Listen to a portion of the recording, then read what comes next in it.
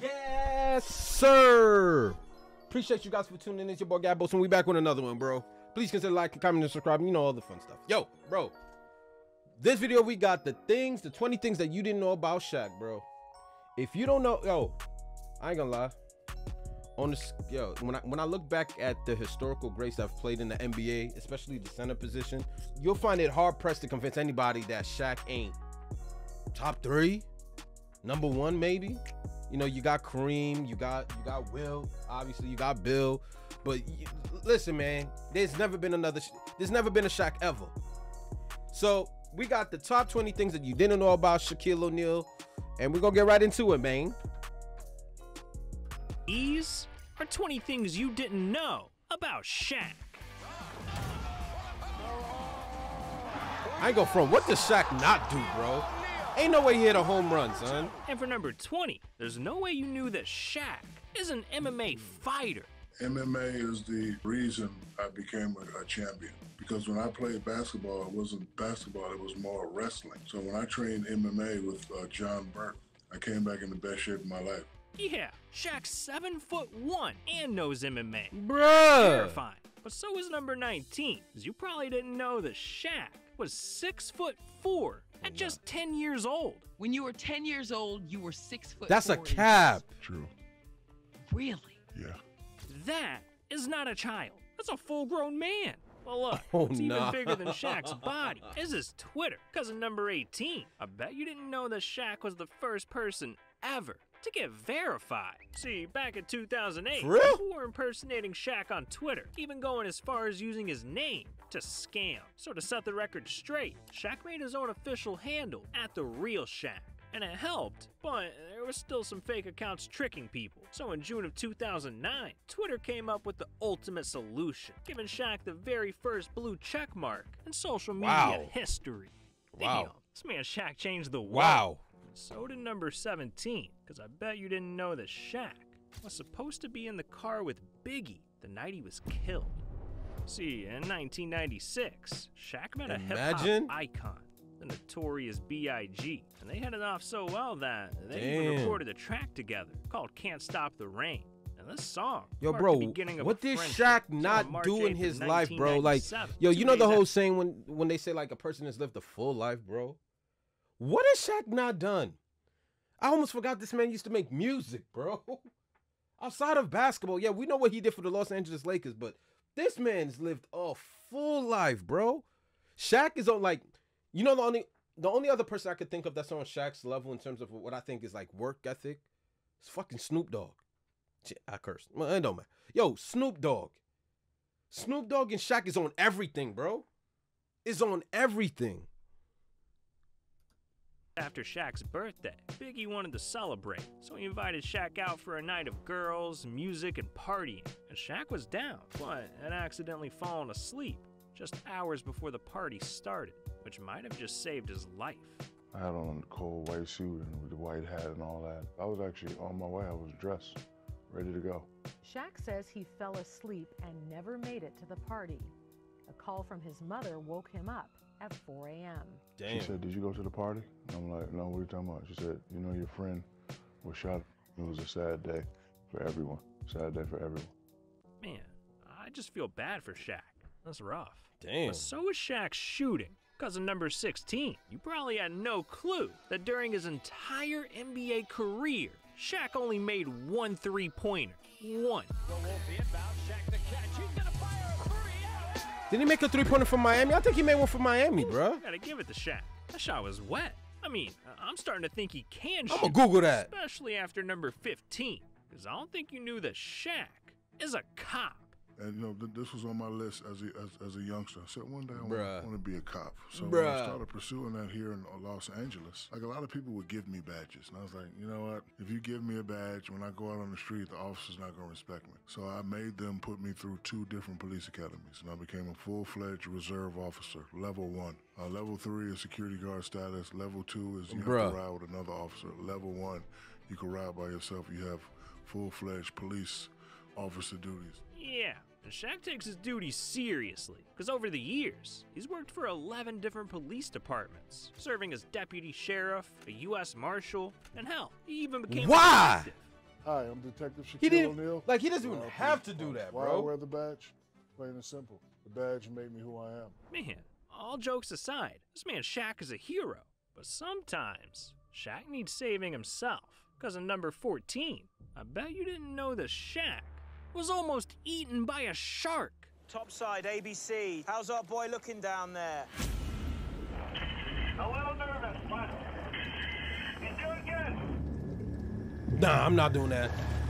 I'm not doing that. I ain't gonna front. That's one thing you'll never hear almost happen to Gabos, bro. Nah, I'm a land creature. I'm a land creature, my boy.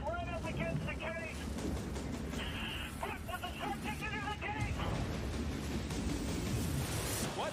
Sorry, what did you say? There's a shark in the cage. I gotta get him out. Oh no, they wildin'. They wildin'. They wildin'. They wildin'. They wildin'. Woo, that lawsuit would have been thick.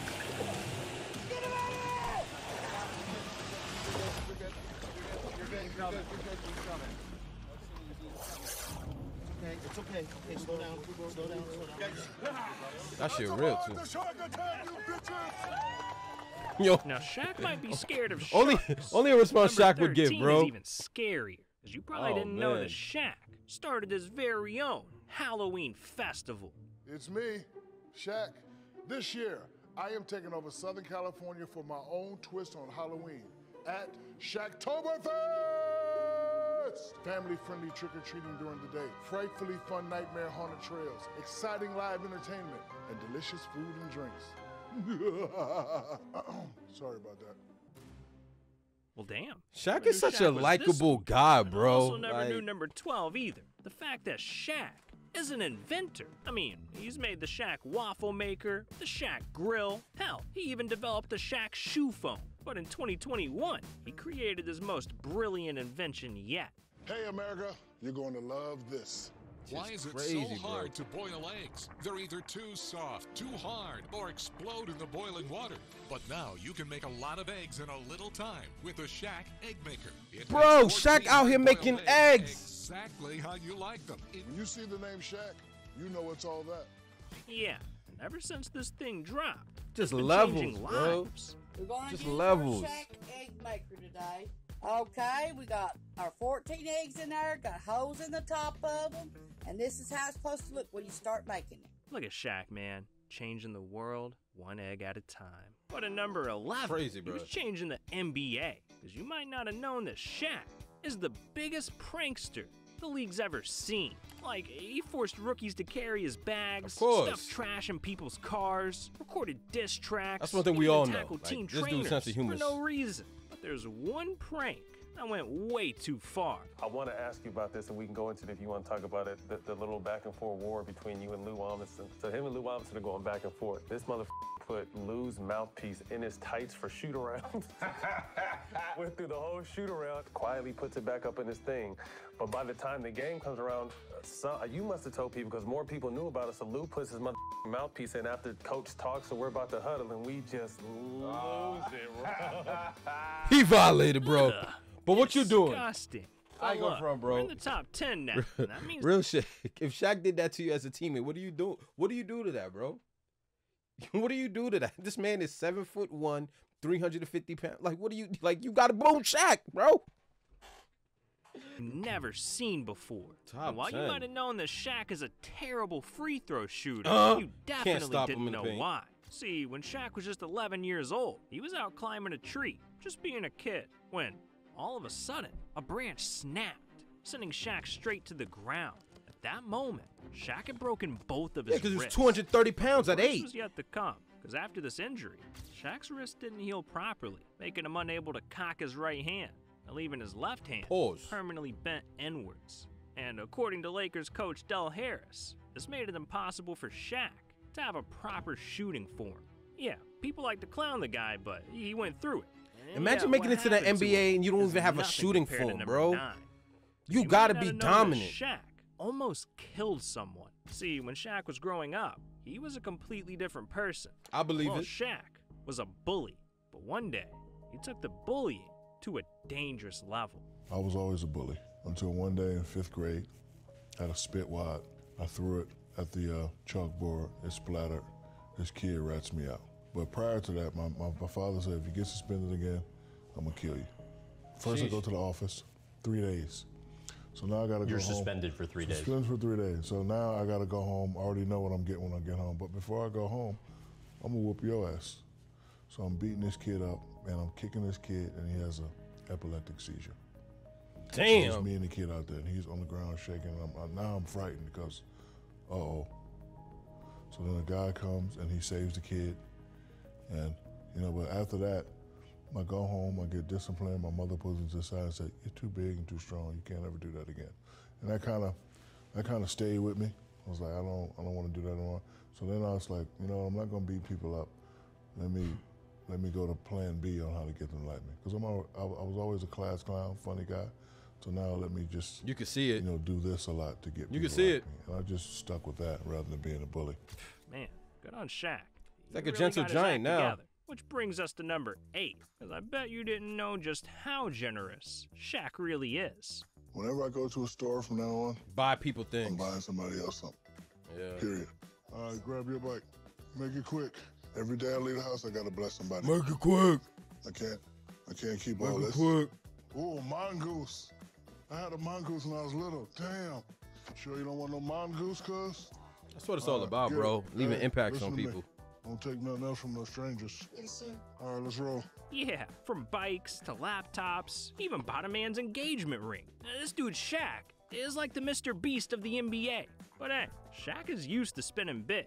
Cause for number 7, you probably didn't know that his entire life is custom made. See, with Shaq being 7'1", you can't just go to a random store and find stuff that fits. He has to have everything customized to his size. From shoes, to bikes, to cars. I mean, damn, the guy even bought a custom bed that's so big, it fits 50 people. You saw the biggest bed in the world? Remember that thing we talked about? Yes. It's Orlando, right? Yeah, it's in Orlando. And how big is it? It fits 50 people. 50? Yeah. Man, I want to jump on Shaq's bed, but what I don't want is number 6. You knew that Shaq made one of the worst video games of all time. I'm weak, bro. Back in 1994, that's what I'm talking about. Shaq released his very own fighting game called SHAQ, thinking he'd make waves in the gaming scene. Yeah. Oh my gosh, bro. But this game was a total flop. Of course. The critics give it a 2.9 out of 10, but that's people being hated friendly. it so much that someone launched a website dedicated to destroying every copy of the game in existence. Damn, SHAQ might be bad, but this is just weird. But hey, Shaq's got more important things to worry about. Cause for number 5, there's no way you knew that Shaq is an actual doctor. See, in 1992, after 3 years of college, Shaq dropped out of school for the NBA, and despite choosing basketball, he promised himself that one day he'd go back and finish where he started. So not only did he take some classes while he was in the NBA, but in 2011, after retiring, Shaq returned to college and became Dr. Shaquille O'Neal. Dr. David Copperfield, Bruh. How's this shit not inspiring, bro? How's this not inspiring? It is my #1 accomplishment because I didn't think I could do it at first. For the children that look up to me, for a guy that how that big went this to man school is. and stopped and Look how big this man is, went to bro. continue his education. Dude's a And giant. be the one to set an example. Man, after an achievement cop, that big, bruh. Shaq should be proud. But what he should be ashamed of is number 4. Because I don't think you knew that Shaq his feet. has the ugliest feet in NBA Oh, Jesus Christ. Hey, look at this man's feet. Oh, my God, yo. Nah, bro. Nah, bro. Guard your eyes. When they say there's certain things that money can't buy, they were talking about this nigga's foot. Oh, my goodness. That's crazy, bro. The other one, you got it painted. Start the music. Start the music.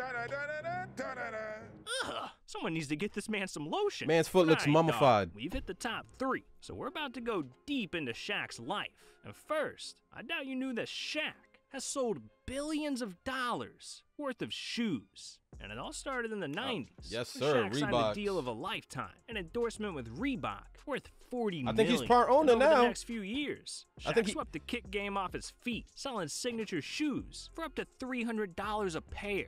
But there was one big problem. I had a Reebok deal, 40 for 5.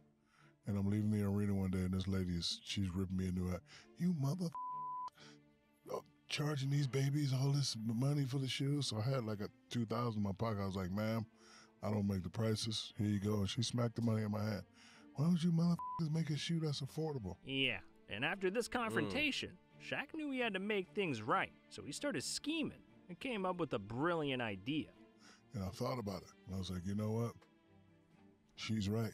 So that day, cut ties with Reebok. Started my That own day? brand. Yeah, that day. Told What do him, you I said, define cut ties? I told him, I said, keep the money. This ain't right. Don't want to make it no fight. I'll still wear the shoes that I wear during the season, but I'm going to be looking to do my own thing. And I went to my favorite store, Walmart, and we did a deal. And I was in all stores, and my price point for the shoes were $29, $19. And since then, we sold over 400 million pairs. 400 million pairs of Shaq shoes. That's over $4 billion in revenue. God damn! This man Shaq is a genius. Like, I don't think there's a single thing this man can't do. I mean, and number two, he even became an award-winning producer. In 2021, Shaq learned that there was a woman that was drafted by an NBA team, Lucia Harris. I remember He her. was so inspired by her I think she story just recently passed that away. He decided to executive produce a documentary on Lucia called The Queen of Basketball. And this documentary was a hit. It's at the 2020 Academy Awards. Queen of Basketball won Short Documentary of the Year, making Shaq an Oscar-winning producer. Man, we got movies, video games, music. Shaq really has done everything. Well, everything except number one. Because I don't think you knew that the one thing that Shaq doesn't do is drugs. Because growing up, Shaq's father figure was a drill sergeant, and he made it his mission to keep Shaq in line. When I was young, I believe I it. used to get punished for every athlete's mistake. If you made a mistake, No, if a professional athlete made a mistake, then you would get punished. yes. What do you mean? Because my father would always come in and start my discipline off, if you ever. Oof. Right. So if you ever hit a woman, I'll kill you. Go to the room. The worst spanking I got ever was Lynn Bias. You know what Lynn Bias is? So my father came in the house fuming. He had tears in his eye. So when Lynn Bias passed away, if you ever do drugs, I will kill you. And that's why I don't do drugs or drink. Yeah, and that mentality kept Shaq in check. So as he got older and turned into a basketball phenom, he didn't let the perks of being a star ruin his life. Instead, Shaq kept his nose clean and became one of the richest, most iconic players in NBA history. Damn, I got nothing but respect for Shaq. Globally, man. I ain't gonna front. You know how sometimes you just get so used to hearing people's name that you almost kind of take them for granted? One thing that this video definitely opened my eyes to was definitely just how, because they say a part of greatness is also longevity, right? You have to be able to sustain greatness. Anybody could be great for 1 year, but to sustain greatness defines, you know, a legacy. And for this man, yo, bro, we talked about 20 different things that Shaq is great at, and none of them included basketball. I beg your pardon? None of them included basketball.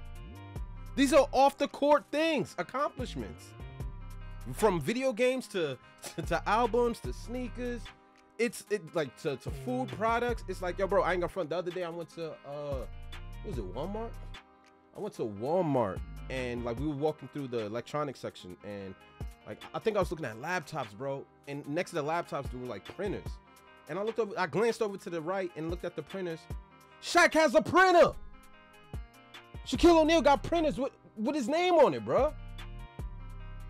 Like, the sky's really the limit. The only thing, like, I really, like, when you listen to stories about Shaquille O'Neal, it makes you feel like you could do anything you set your mind to, right? Except be born 7'1", 320 moves, 320 pounds, and be the most dominant player in NBA history. Outside of that, I think all of us got a chance. I think all of us could achieve some of the things that Shaq has done. But in one lifetime, I highly doubt it. I highly doubt it. Shaquille O'Neal is one of the GOATs. One of the GOATs. And watching this video has earned a lot of appreciation from me, because this man has been so great for so long that you just kind of forget like what these people are up to. Like none of these have to do with basketball, bro. Nah, bro. Nah, there's levels to this. There's levels to this, bro. I would love to see this man's bank account. Not that I'm counting pockets, but this man is ka-chinging every single second of the day. Every single second of the day, he's ka-chinging. But I appreciate y'all for rocking out with your boy. I rock with you, rock with me. It's your boy Gabos. Until next time, man. Mamba out.